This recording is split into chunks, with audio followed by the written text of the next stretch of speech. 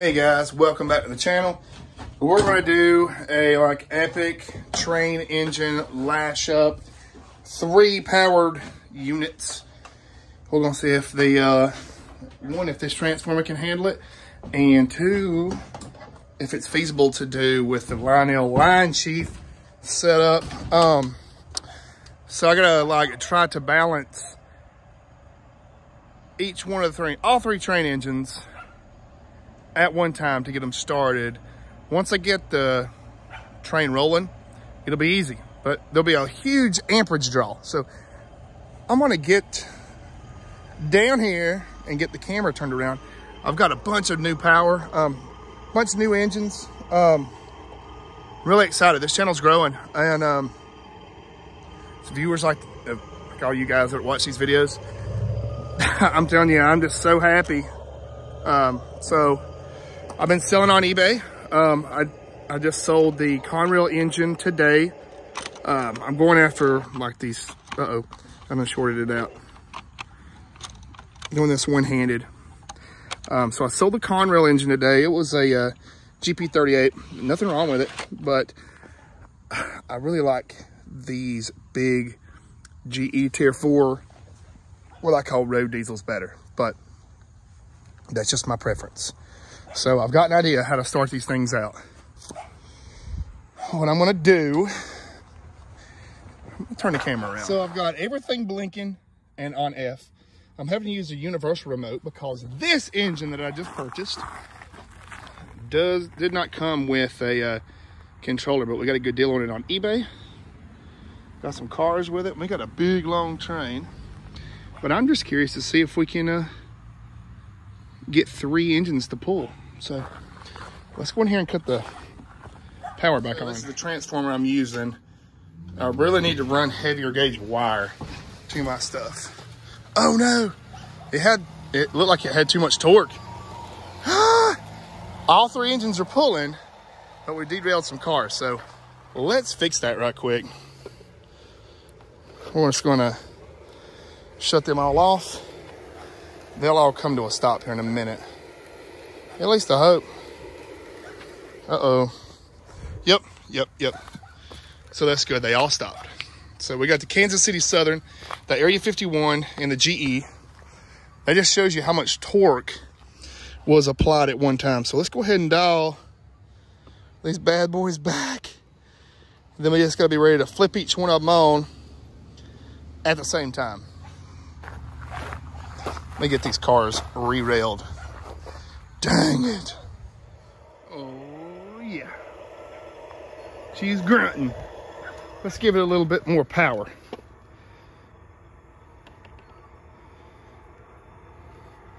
I really wish I could synchro these and tell each one to pull at the exact same time. Oh, we didn't have an engine going, but the GE was offline. There we go. Look here. Let's put them all on F. Gotta get it kind of the same. Sorry, my filming today sucks. All right, so a couple things about this railroad that are gonna change very soon, as soon as we get a couple more things sold on eBay. So if you guys know, what I've been doing is getting on Facebook Marketplace, buying these sets of trains that people don't want. I've been keeping the cars, selling the engines. And I always check them first, and I normally make a video of the engines before I sell them.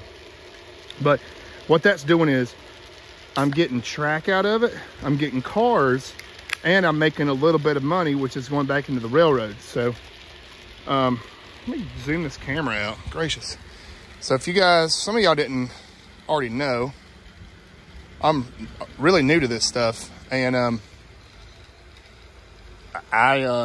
kind of doing this all fresh. I'm new to it. Let's just say it like that. So I did not know that they made less steeper curves. So what I'm going to do is put the 072 curves. I'm going to replace all of the curves that's in this track right now. I did the math, and it's going to be several $100s to do that. And I'm going to have to change the layout. So this curve will be more of a sweeping curve. That one will be too. And then I plan on building the line out through here with the sweeping curves and bringing it back around. But I'm probably going to have to wait and do that whenever this channel is monetized. And it's, you know, because I can't, the wife will kill me if I spend any more money on this project. But she doesn't mind that I buy and sell for the eBay. But check this out. All 3 units. I want to give a big shout out to Lionel. The Area 51 engine, for some reason, I don't know if it's just a different style of engine or what, but it's the smoothest running engine that I own. But that same engine burned up on me like 2 weeks ago. I sent it into Lionel under warranty, and they sent me a new one. So you wonder why I've got all this stuff. All this right here is added, all of this wood.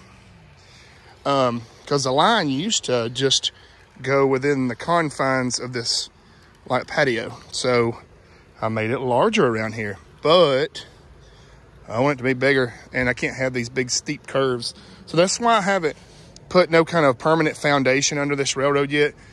I just essentially put some 2x4s and some bricks just to get my elevation right and to kind of get an idea of what I want to do. Because what I'll probably eventually do, coming very soon, is build me a retention wall out through here, put a big sweeping curve, run it into my building, cut a door out right here where I can park trains in there, and then build another little wall and send it back on that side of the line. So it'll be a huge layout. And that's going to happen like within the next couple of weeks. But one, I just need to get some stuff sold, do some more buying and selling on eBay. I want to burn all that trash. I apologize for that. We've been cleaning up in the house. Just some cardboard. But yeah, that is the plan. I mean, it's already huge. Look at that. That right there, from that point to that point, is 20 foot. I measured it out. We got 20 foot of track right there, and that train follows that entire line. I'd love to know how many amps that 3 engines are pulling right now. I'd imagine it's a ton. But I feel like it's more easy on the engines to run them in 3 like that, opposed to, you know, just one pulling the humongous train. That is so cool. So, I know this is a really long video and it's rambling, but I'm just letting you guys know some of the stuff that I've learned so far. So, these curves here, which is like the factory curves, I guess, well, I say factory, but these are like what you get in a kit, or you get like in your starter kits and all that stuff, your more common curves. These particular locomotives hate them. And you can see as it comes through here, like one of the wheels will actually come off the ground or off the rail.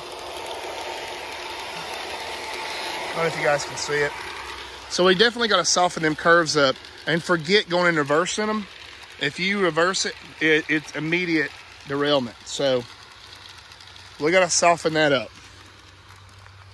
But just look at how long it is so far.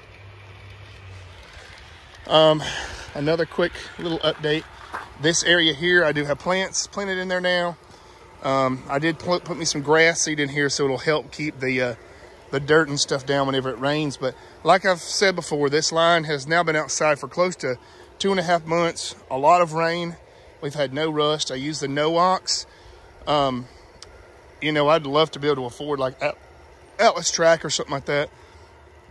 But this stuff right here seems to be working, and it's affordable. And like I said, I just coat it with no-ox. So eventually I'm going to like branch off right here, maybe make me a little garage there to park engines, another garage here. Thinking about listing that car on eBay. But yep. So I'm going to give you guys another little flyby.